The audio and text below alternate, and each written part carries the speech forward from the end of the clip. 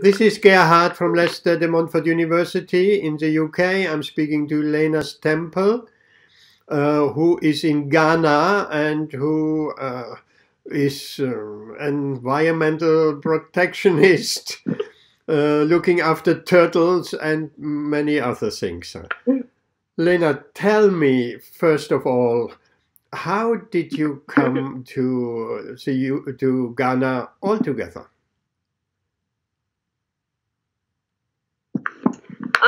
Yeah, so it's a long story, but I kind of had a break in between my undergrad program and going into graduate school. And my school had a lot of talks about from Fulbright scholars, and so they kind of encouraged me to apply. And I thought it was a great way to be able to learn a lot and do some research and traveling. And I had just been to South Africa, and so I was kind of, had Africa fever and I wanted to see more. And one of my professors that I was talking to about potentially going to grad school with him, I remember that he did sea turtle work in Ghana. And so he kind of connected me to everything here, and I'm working with him a little bit on the project here. And so it just worked out really well. We both had similar interests, and so now I work with one of his affiliates at the Wildlife Division here, and he's gotten me in touch with the Fisheries Commission and with other professors here as well. Fantastic. That sounds really adventurous. Now, as you probably have seen on my blog, I'm much concerned about plastic pollution. Now, what's the situation in Ghana? How much are they using plastic? Are they aware of what that plastic does? And how does it impact the ocean?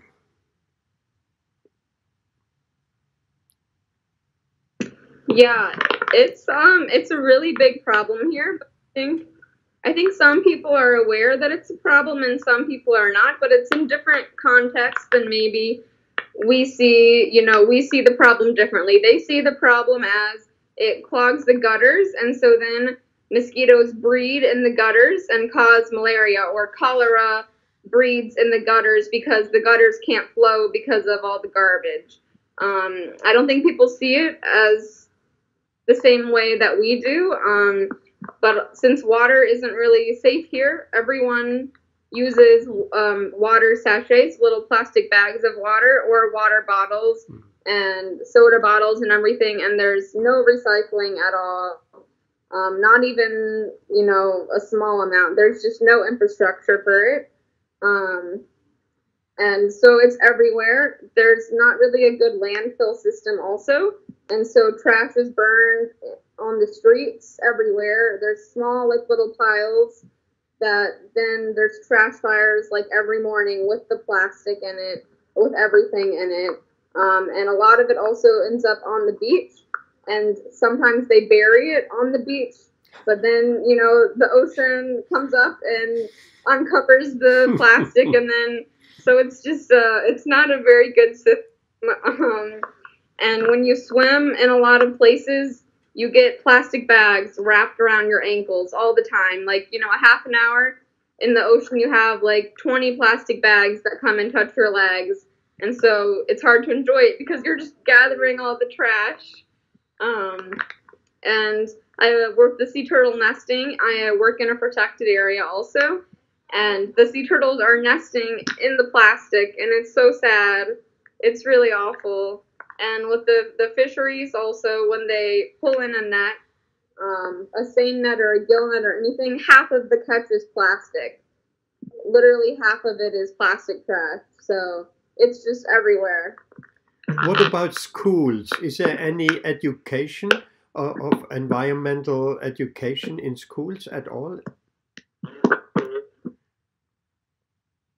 No. So I teach for an NGO, environmental science, but in the normal Ghana curriculum, there's not really environmental science. They have I forget what they call it. They have biology and basic things like that, but not really much talk about environmental issues.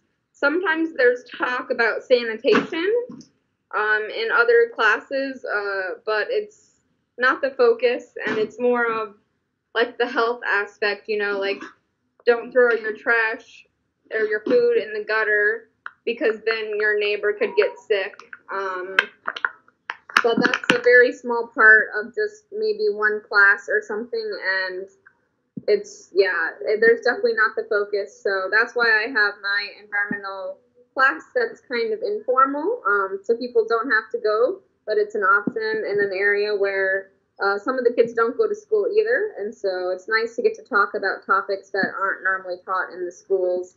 But yeah, I found one environmental textbook here, and I looked at it, and it was not environmental science. It was like about malaria and a little bit of cholera, so that was good, but it was about not environmental issues. It talked about food and malaria mostly, and I was like, I don't understand. Yeah. Are the people in Ghana at all environmental conscious?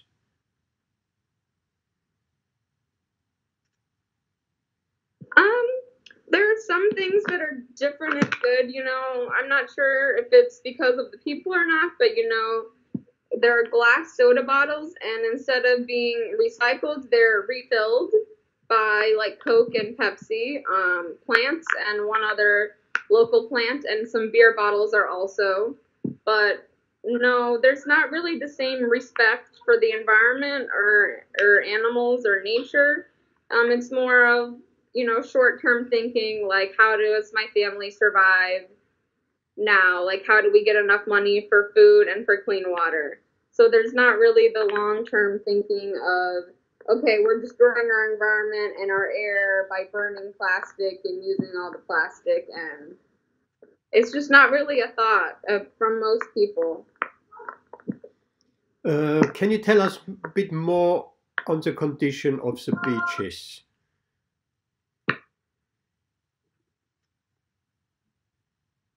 Can you say that again?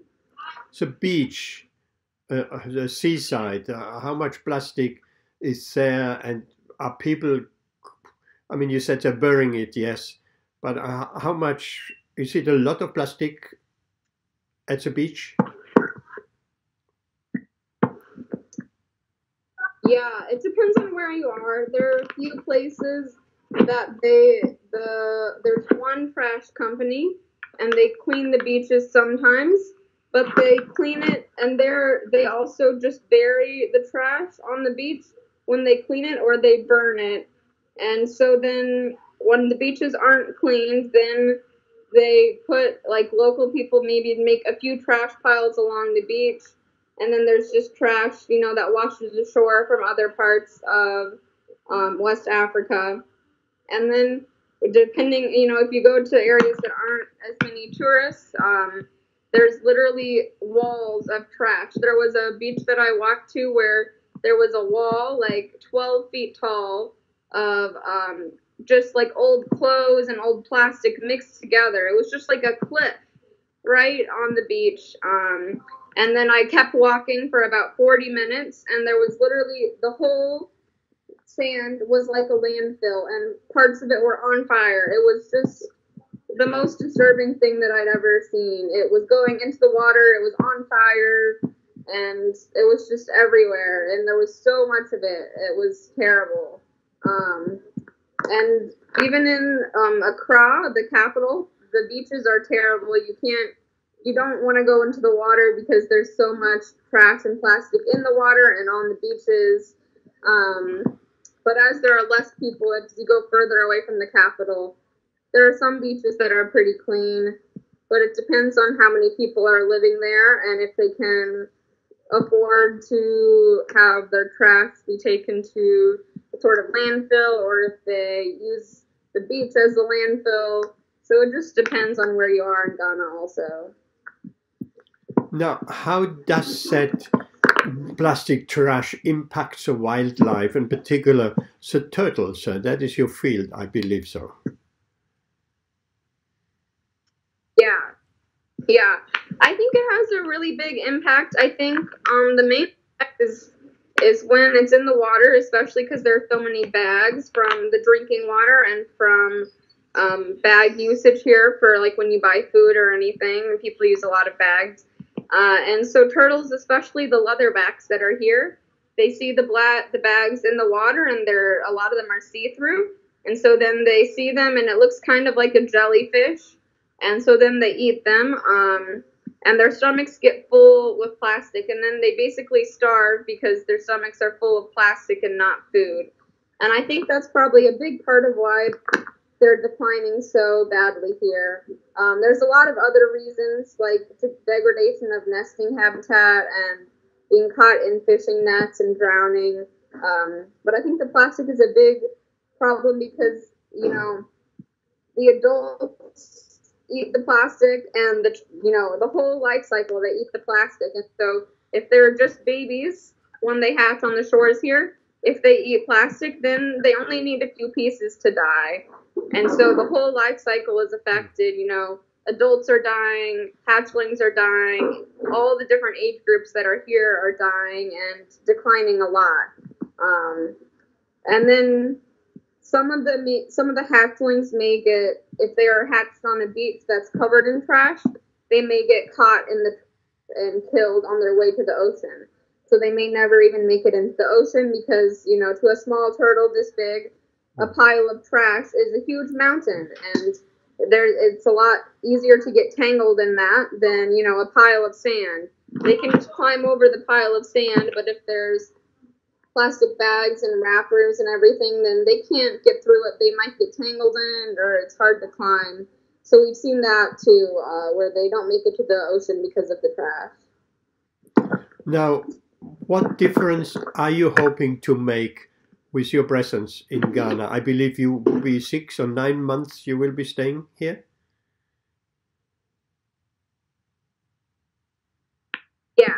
Yeah, I'm here for 9 months.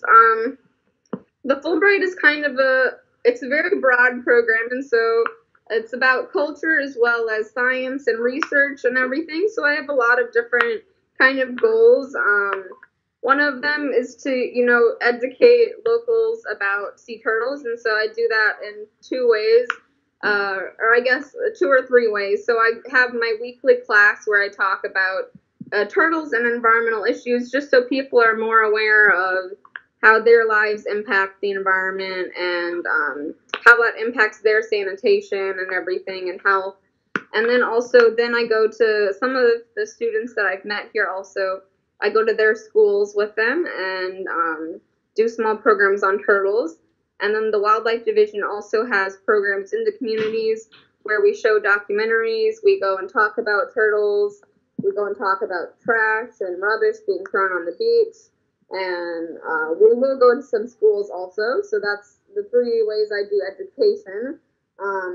My main research project is on how to reduce sea turtles from getting caught in gill nets in Ghana, because gill nets are used very frequently. There's maybe 90 or so boats that use gill nets on and off throughout the year, just on the one beach that I'm working at here in Winneba. It's a big fishing community. So I'm trying to see if using green LED lights on the gill nets makes the sea turtles see the nets, and so they swim away from the net.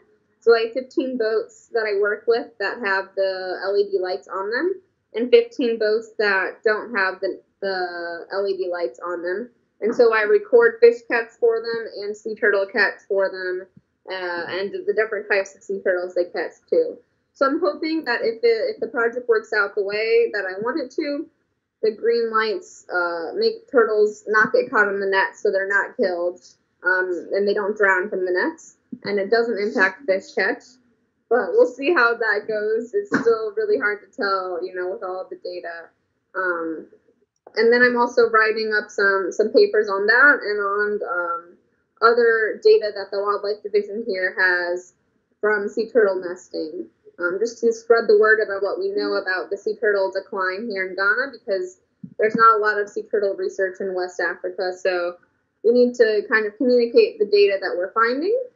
And the other stuff is more cultural, just to learn more about culture here in different parts of Ghana and share my culture.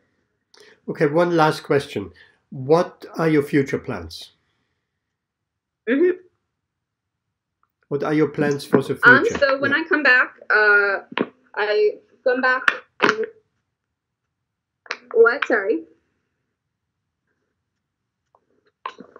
So I come back in May, and in August, then I start my PhD at University of Miami in integrative biology. So I plan to do work on herpetology and conservation, so the conservation of reptiles and amphibians. So I kind of want to help bridge a gap between, science and education and lawmaking in the future. So I'm not sure exactly where that will take me, but I definitely know that I want to continue working on projects and publishing them and sharing them with land managers so that it's communicated, it's not just communicated with scientists, it's communicated with the public and with people who manage the lands, who manage the coasts and manage the forests and things like that. So I'm going to get my PhD and see where that goes, maybe have a postdoc or two after that. And I plan to eventually become a professor, but I never know. We'll see what the PhD makes me feel. Okay, thank you, Leyna. That is all for today. Thank you very much for talking to us. And I wish you all the best in your stay in Ghana. And you have lots of wonderful experience. Certainly you have some nice warm weather, sir. Unlike the UK, it is freezing. Yeah, thank you. So nice to meet you. It's definitely very hot here, so I'm going to the beach later. But all right, nice to talk to you. Nice to talk to you. Thank you.